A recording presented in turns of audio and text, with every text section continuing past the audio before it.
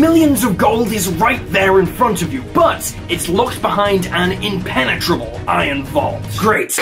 I'm gonna murder Jeff. Nice. I love it. What?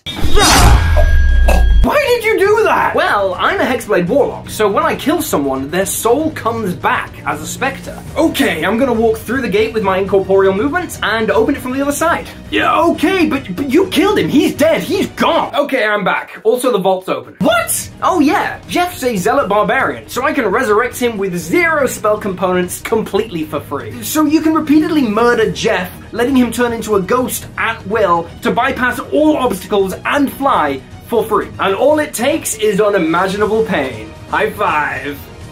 Oh, I hate you so much.